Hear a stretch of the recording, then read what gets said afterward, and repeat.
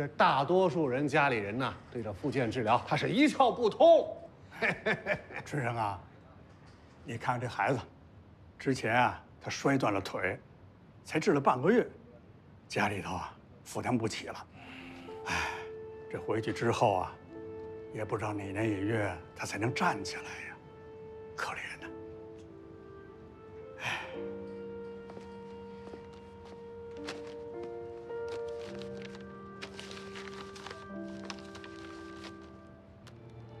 来，拿着。谢谢哥。小朋友，怎么弄伤的？爬树上掏鸟蛋，从树上摔下来了。哎呀，出去，有胆子爬高就得保证不摔下来，得挑老树爬，还得捡粗的爬，明白了吗？明白了。就是不知道以后还能不能爬树。 怎么不能啊？不继续练了？我妈说练了也没用，不如回家。哥哥问你，你自己怎么想的？我觉得有用。要是家里能有锻炼的器材就好。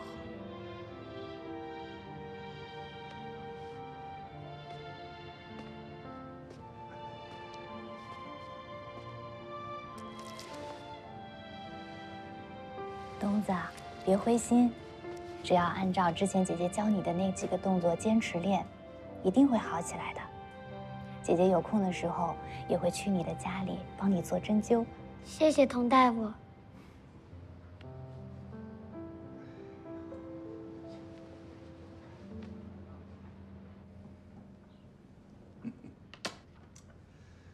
哎呀，看来你这个棋艺不行啊。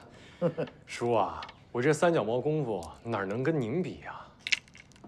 志啊，这1年多了啊，我听小梅跟我说，你这个珠宝艺趣生意赚了不少钱。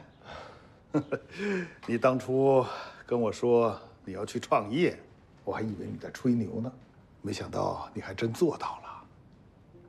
叔啊，我那生意都是朋友帮我的忙，不算我的本事。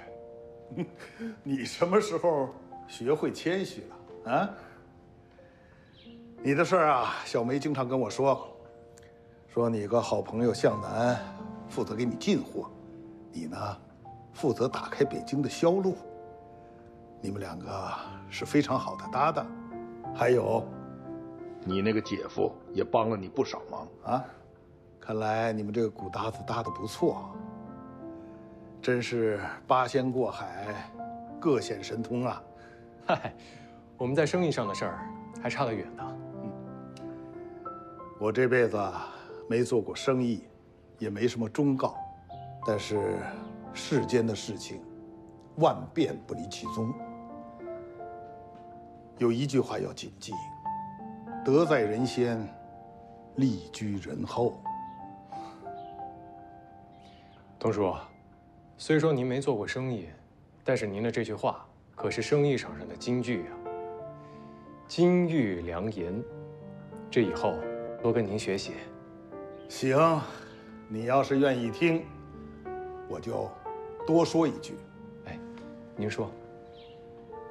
你现在有钱了，一定要记住，这个钱要用在正道上。叔啊，咱们想一块儿去了。你小子，看来你早就心里计划好了。唉，是有这么一个计划，等这计划成熟了，再跟您汇报。好。哎，下棋啊！哎。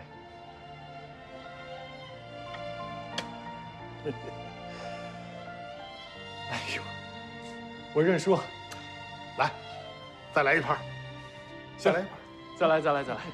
小梅，今儿我和你爸下棋，你爸跟我说了句话，他说：“你小子现在赚钱了，得好好想想，把这钱用到正道上去。”你不是已经想好了？知我者，小梅也。我想这事儿啊，也不是1、2天了。我在想，为康复医院做点什么，往那里面搞点医疗器材。我觉得这个想法很好，也很有意义。只是，咱们从哪儿进这些医疗器材呢？你看之前我帮你买国外的那个电磁仪，都和李上游对上了。哎，你说这唯一的渠道就只能从商场跟国外购买吗？目前国外的复健器材比国内的要成熟，也只有国外一个途径。但，是不是只有商场一个渠道，那就不一定了。哎，你有办法？我没有。不过，有一个人肯定有。哎呦，小梅，你的意思是让我去找陈红娟？还是算了吧。我跟国王红军他们很久都没联系了。虽然我拿他当兄弟，但是我跟他不是一路人。如果你是为了自己的事情，你可以不去找他。但是这一次，你不仅仅是为了自己。再说了，黑子的事儿，本来就是他陈红军的错，你心虚什么？该心虚不敢见你的人是他。你说的有点道理。不过以我对陈红军的了解，他不会帮我的。我去了也是白去。去不去是你的事儿，说不说那是他的事儿。而且，这也是我目前唯一能想到最快打听到消息的路子。如果说不行的话，咱们就想其他办法。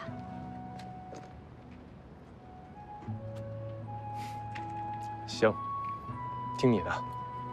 这样，我现在就找陈红军去。需要我陪你吗？不用，这是我跟他之间的事儿。你放心。春生，哎，快，请。哎，好。来，坐。哎，来吧，快坐。来，喝点茶。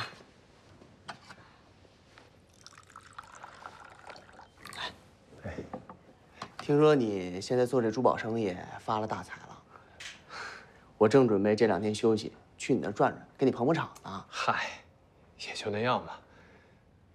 怎么了？今天来找我有事儿？有事儿你就直说，我能帮上的一定帮。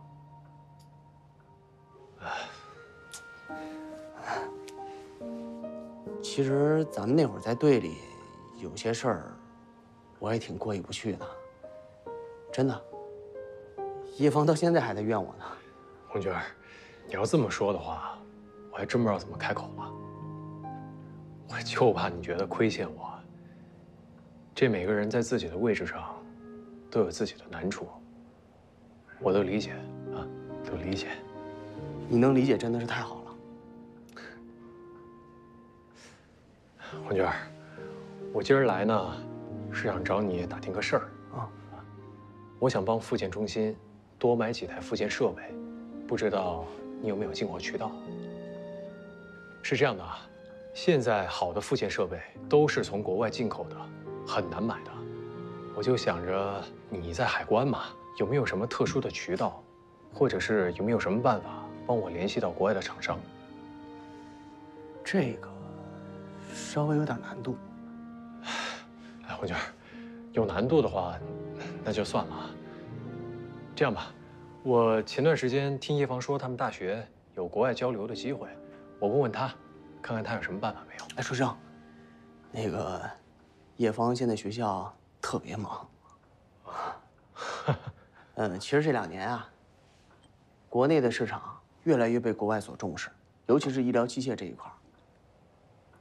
国内的产能不足，需求又大，大家都想来开垦这块处女地的。就算咱们啊不去找他们，他们也会想尽一些办法来咱们这边开办事处的。这么着，明天呢，我带你去个地方，应该能找到你想要的东西。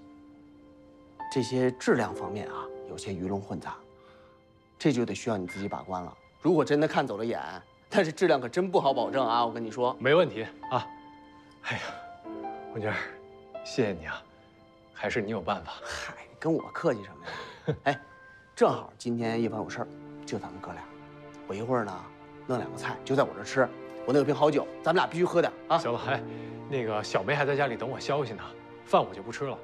这样，改天我请你吃饭啊，我就先回了。那也行，那你要有事儿我就不留你了。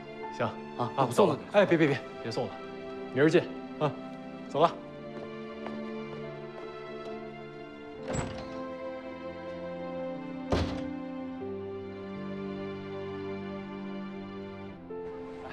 就这儿是吧？看看啊。您好，哎，你好。您要点什么？哦，我就随便看看，您先忙，有什么需要再找你。啊，那您随便转转。哎，谢谢啊。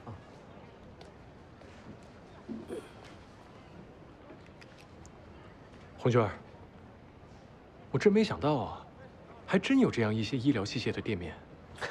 我跟你说，春生，这就是改革开放的好处啊。现在啊，这个国内的医疗器械这一块生产上有些落后，但是咱们治病救人的标准不能降低吧？所以说，暂时只能依赖这进口。哎，就这么简单啊？这国外的这些先进的医疗器械进来，就这么直接就可以卖了？这怎么可能呢？你还真当是卖菜呢。我跟你说啊，任何一款进入咱们中国的医疗器械产品，都要由生产商或者是代理委托人向政府的相关部门提出市场准入申请，而且必须要拿到全国统一标准的注册证书和注册号。现在咱们国内市场上确实有些鱼龙混杂，政府呢也监管不过来，所以说这质量方面还真得你自己把关啊，你可看好了啊。哎，红娟，红娟，你刚才说那个代理是什么意思啊？嗨，代理啊，代理就是把生产商生产的医疗器械找途径得卖给医院。你想啊，现在全北京乃至全国那么多医院呢，这根本就跑不过来，所以得靠代理去开拓销路啊。你看啊，现在很多医院为什么买不到自己想要的医疗设备？这就是因为信息不对称。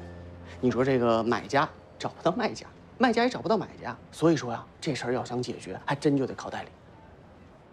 你再看看。行，说的有点道理啊。肯定有合适的。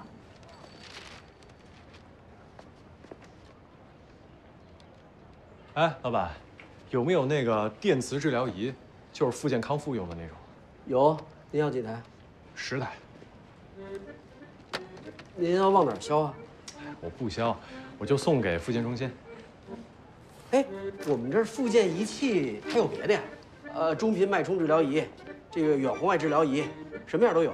这么齐全呢？啊，哎，那有没有那个复健床，还有复健拉伸器什么的？在这儿没有，那我们那仓库里有样品。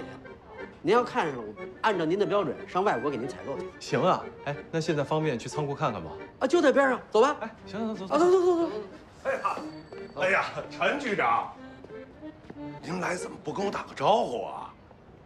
马主任，您这是公事还是私事啊？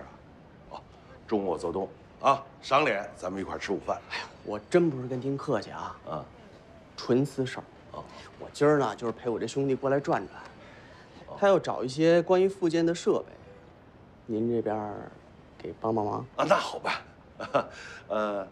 这局长的兄弟，哎，啊，您贵姓啊？在哪儿高就？免贵姓肖，叫我春生就行了。啊，不高就，我呢，就做点小本的生意买卖。哎呀，这陈局长的朋友，那就是我的朋友啊。今后有什么事儿直接找我啊。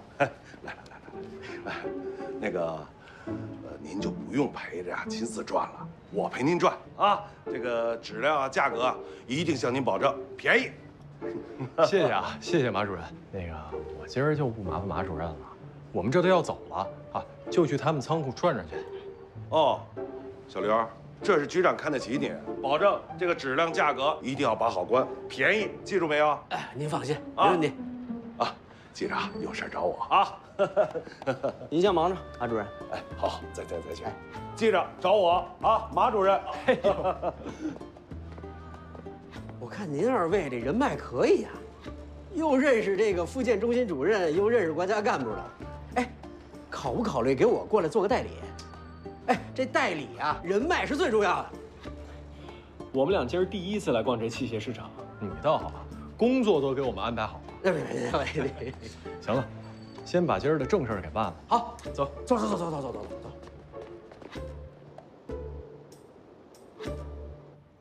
队长，你跟我说的时候吓我一跳啊！你是从哪儿搞了这么多设备啊？我托我一海关朋友介绍一渠道。哎，队长，您不知道吧？这北京还有这么一小规模的医疗器材市场。你算是帮我们大忙了。我已经安排财务，钱已经准备好了，该怎么算就怎么算。哎，不行啊，院长，您这是看不起我。我之前开店赚了点钱，我就是想帮咱们复健中心做点什么。那些设备，就当我捐赠的。这怎么行啊？一码归一码，啊，你能时不时的来看望大家，我们已经很高兴了。现在呢，又解决了我们燃眉之急。你非不收钱啊？那设备我们不能收，你哪来的就拉回哪儿去。哎呀，您这话，行，那我一会儿就去财务那儿领钱去。以后复健中心细节采购这事儿交给你了。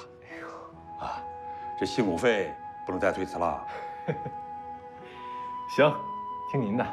那院长以后有什么事儿随时找我啊。行，院长，我先走了啊，您先忙。小梅，成了。当然成了。陈红军啊，带我去医疗器械的门店转了一下。哎，我真没想到，咱北京还有这样的地方。虽然不能说那里面的器材应有尽有吧，但该有的都不少。那哪天等我空了，带我去转转。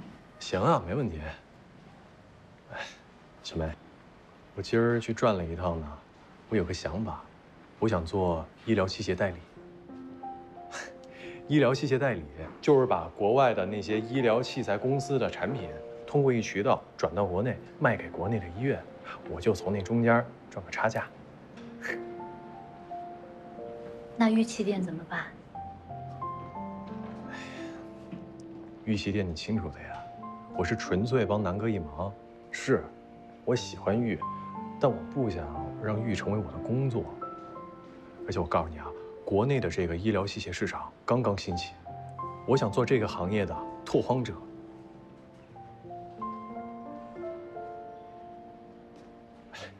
小梅，听我说啊，这件事儿呢，其实我心里盘算很久了，有什么不懂的我可以学嘛。而且这个行业啊刚刚兴起，我完全可以和这个行业一起成长啊。哎，小梅，听我说啊，我前段时间去了昆明，看望了一下段磊。他的情况呢，比那些老兵好多了，能走能跳的，就是腿里的那根钢钉，折磨得他晚上都睡不好觉。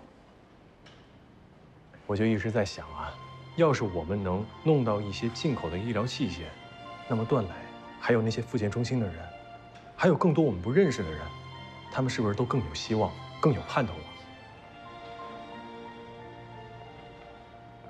不是，你笑什么？果然是肖春生同志啊，和别人的想法都不一样。小梅，你知道的，我本来也应该瘫在床上的，要不是因为你帮我弄到那些进口的医疗器材，研究了新的康复训练方法，我怎么可能站得起来？怎么可能过正常人的生活？别给我戴高帽子。我说的都是真心话，不是给你戴高帽子。不是每个人都像我那么幸运，能遇到你。我也不能做那个唯一的幸运儿。无论怎么样，我都要试一试。相信我。我说过了，无论你做什么，我都支持你。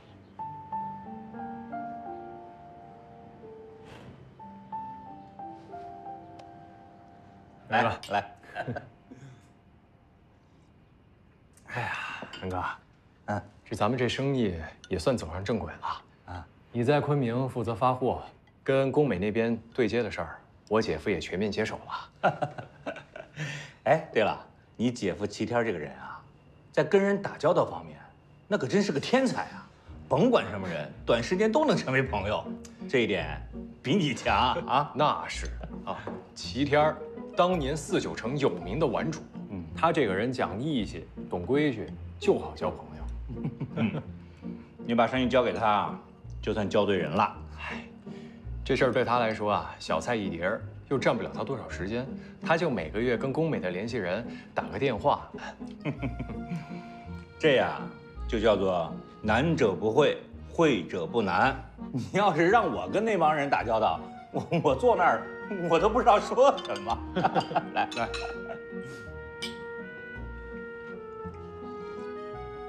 哦对，还有你姐燕秋，那真是把家的一把好手啊！自从她负责跟工美对接财务方面的事儿啊，那账目做的条理清晰，分文不差。南哥，这我可不得不说啊，我姐可没少下功夫啊，那财务方面的书可没少看啊，点灯熬油的。有他们俩在，你就省心多了。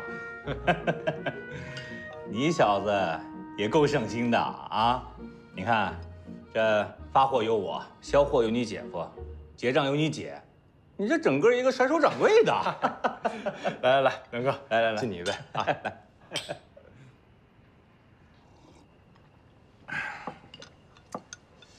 南哥，正好，我也想跟你说说这事儿呢。你小子是不是有什么新想法？没错，我想做医疗代理，做复健器材。复健器材？陈生，你能跟我说说你为什么要做复健器材吗？我也是这一回腿伤了之后，才知道了复健有多苦，这过程有多漫长。不仅需要有人照顾你，还需要专业的科学方法。训练不当的话，就很容易再也站不起来了。我就在想啊，如果这国内的复健器材没有那么的紧缺，那么就有更多复健的人可以站起来了。啊，说来说去，你想做的是能帮助别人的事儿，而不是你能不能赚到钱。我没你说的那么高尚，这产品好了，自然有人要，那就自然能赚钱。我没想那么多。陈生啊，我知道你是一个很有个性的人。现在的人呢，好多都想做那些能赚钱的事儿，而你呢，却想着做能帮助别人的事儿。你的境界不一般呐！来，我敬你。来。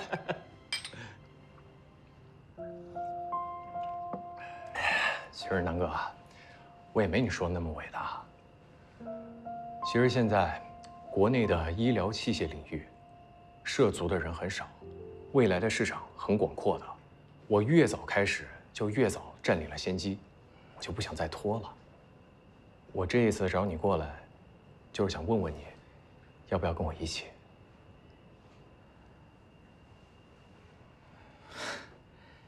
术业有专攻，我这么多店了，已经把我忙得焦头烂额的了。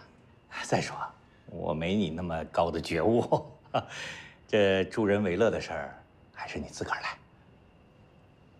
行，南哥，那算我给你打过招呼了。不过您放心啊，甭管我干什么，都不会影响我们的生意的。这一点我信。来，陈生，我祝你再创业成功。来。你决定了？决定了。我本来就是想为复健中心做点事儿，我是今儿了解下来，原来这医疗器械的市场这么广，需求这么大。天儿哥，我是真的很看好这一块市场。不过做进口医疗设备代理，需要一定的启动资金。姐，我都已经想好了，咱们之前做珠宝玉器的生意赚了不少的钱，而且啊，我跟南哥已经说了，北京跟他合伙的生意继续做。反正这生意也已经走上正轨了，咱们现在有的是时间，有的是精力，去开拓新的商机。况且啊，这事儿是我自己想做的。那你要是真决定了，我就跟你一块儿干。天儿哥，我告诉你，你不跟我干都不行。我那珠宝玉器的生意还有向南，这医疗器械，我就是一光杆司令，你不帮我谁帮我呀？哎，不过我突然想起来，前段时间小梅跟我说，她把我的想法告诉了方子，方子倒是愿意跟我们一起干。哎，那方子能来，那更好了。他是大学老师，有文化。这事儿吧，本来我还有点担心，但如果方子能来，我觉得靠谱。既然都聊到这儿了，那我也想跟你说个事儿。这起子、瓶盖、小刘、向东，他们这段时间没少找我。不是，找你干什么呀？还能干嘛呀？人埋怨我呗。嗨，你也明白，他其实也不是埋怨我，这埋怨你。还没明白呢。他们是埋怨你做珠宝玉器的生意不带着他们。姐，这别人不明白，你还不明白啊？这珠宝玉器的生意是我跟向南合伙的，这南哥要是不点头，我怎么好意思往里面拉人呢？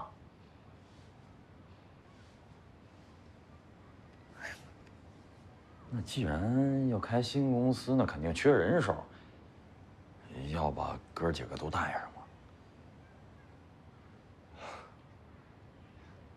行，我明白了。一个好汉三个帮，有他们加入啊，咱们就是如虎添翼。这样吧，天哥，你就跟他们说，只要他们愿意，咱们就一起干。得，有你这话，起火。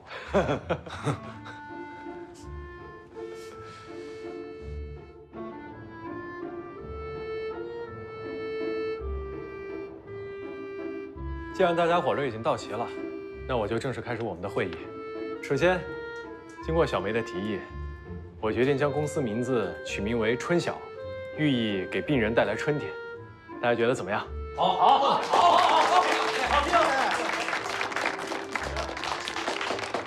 行，那第二项啊，也是经过大家的票选，我们已经选出了公司的口号，就是“质量第一，造福人民”。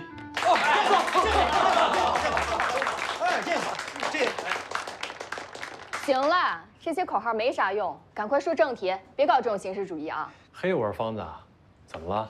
你现在的时间已经按分钟计费了。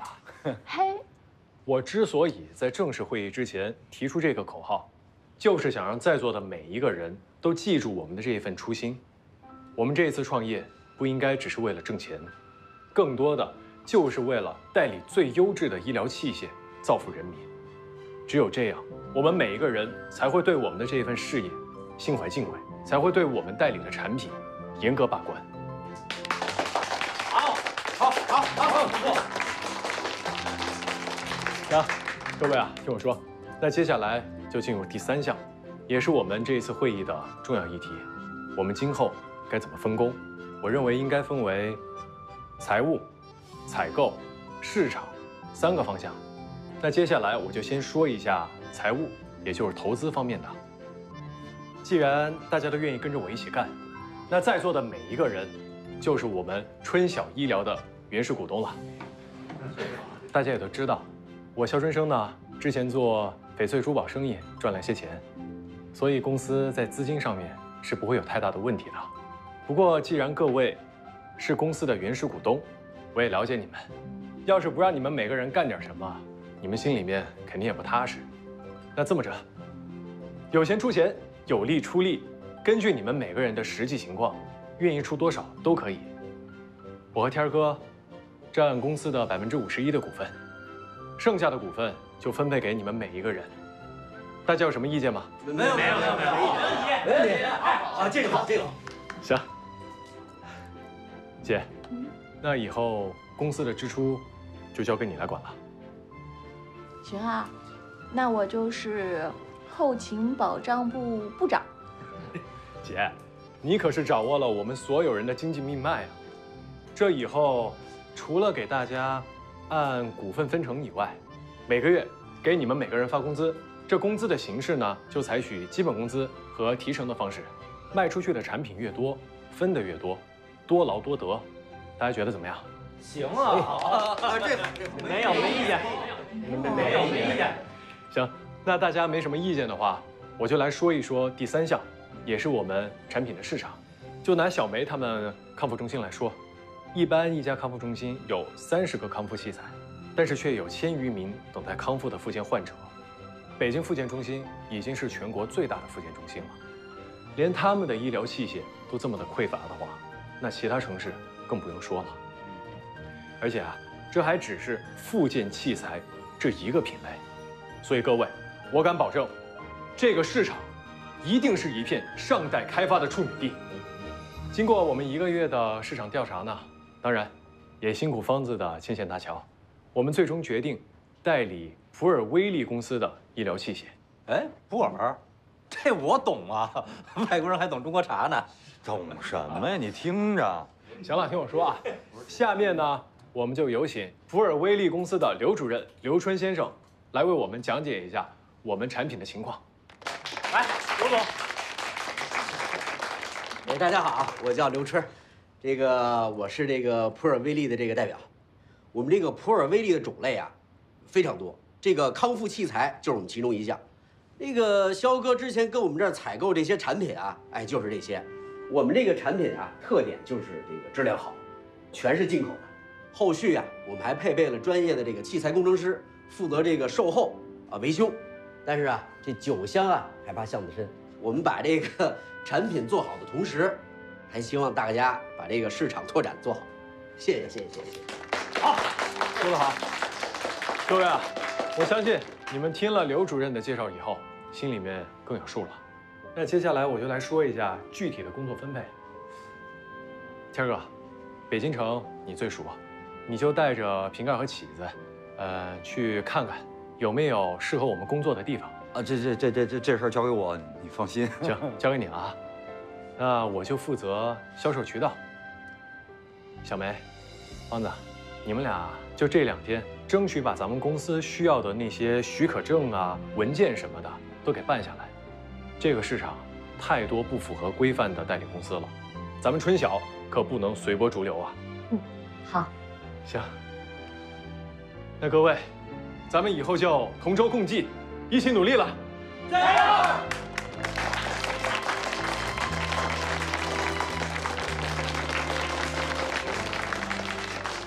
！3、2、1，春晓。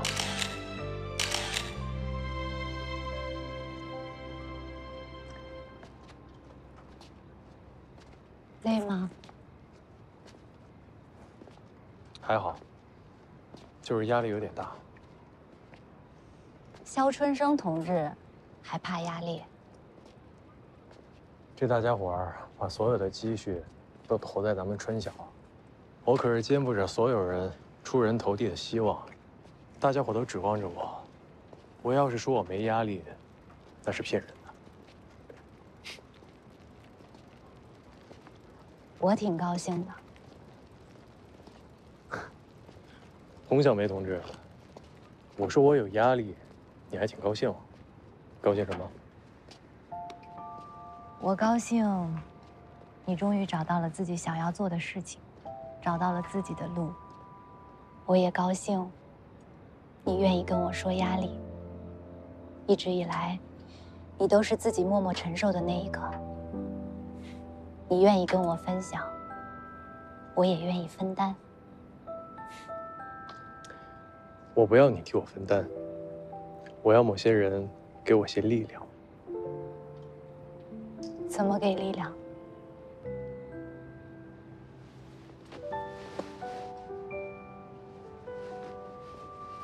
别闹，好多人呢。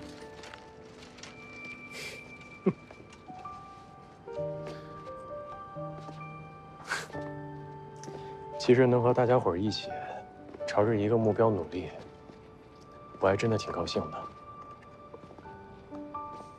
你高兴，我就高兴。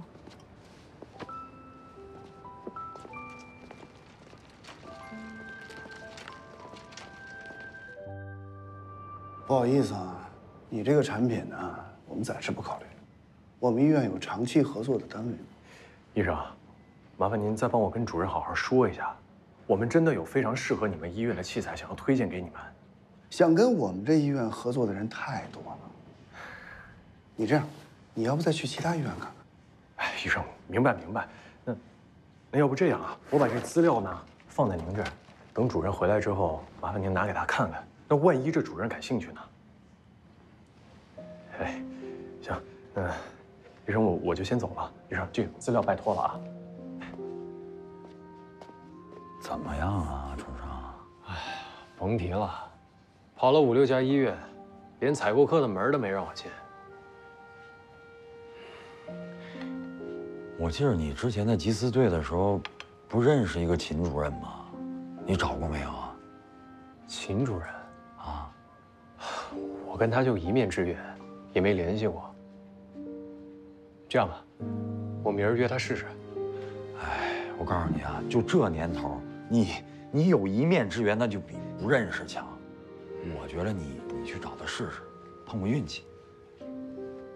行。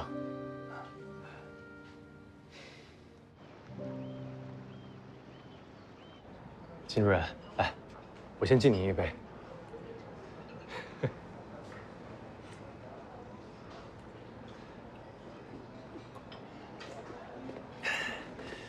我就不多做了。要早知道你已经不在海关缉私队那边，我不会来这儿见你了。是，多谢秦主任赏脸。你的诉求我知道了，你们的医疗设备是不是符合我们的要求？科室会再考虑。哎，没问题，秦主任，您放心啊，我们的产品质量绝对符合要求的。产品质量也不是我们的唯一考核标准。你说你们这个价位这么高，超出我们医院的采购预算了。我知道啊，最近市场上是出现了一批低价的医疗器材，但是秦主任，这批医疗器材，要么就是重新改装的进口机子，要么就是核心零部件是进口的，其实根本达不到标准的。得，我们要找的是性价比高的产品。我们的产品是全进口的，而且我们还负责产品的定期维修和保养检测。是，这成本嘛是高了那么一点儿，不过1分钱1分货呀。况且你们医院采购事关生命，更应该把品质质量放到首位嘛。你是在教我怎么采购是吗？哎呀，秦主任，我没这意思。哎，秦主任，留步。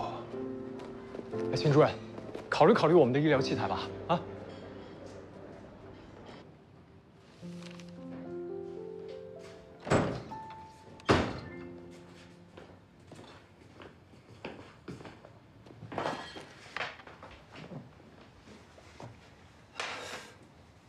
又不顺利。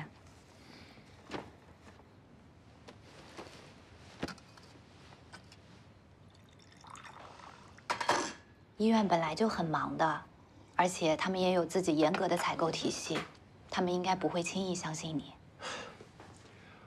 我只是没想到啊，我以为判定一家医院是否采购设备的标准是质量和价格，但是我万万没想到。别着急。新鲜事物的出现到被接纳，本来就需要一段时间，一个过程。你想做第一个吃螃蟹的人，就得有这样的心理准备。我有心理准备，我只是觉得我跑10家医院，怎么着也得有1家接纳我吧，结果连1家都没有。非常时期就得用非常的手段，如果说实在没有路的话，捷径未必不是一个好的选择。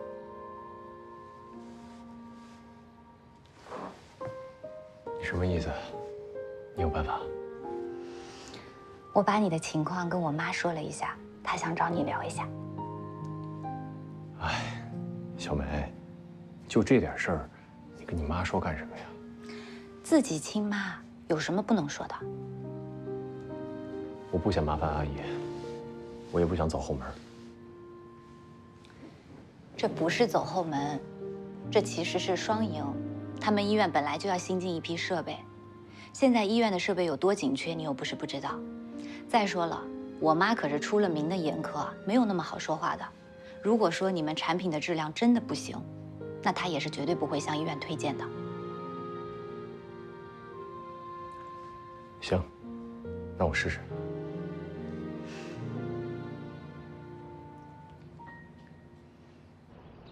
妈，你听完介绍，春生公司的产品是不是很好？妈，您有什么意见就尽管提，春生一定会改正的。阿姨，要不这样，我们可以送一批货到您的医院作为试用品，我们愿意接受免费的试用，来证明我们的价值。敢接受免费试用，看来你是十分自信啦。这么说，阿姨是愿意帮我们了。先试用再采购的这种方式啊，没有一家代理敢这么做。你这样做，你想好了吗？我想好了，我也必须这么做。我们现在在创业的初期，宁可少赚点，也要得到被市场认可的机会。这样吧，明天啊，你跟我一起去趟医院。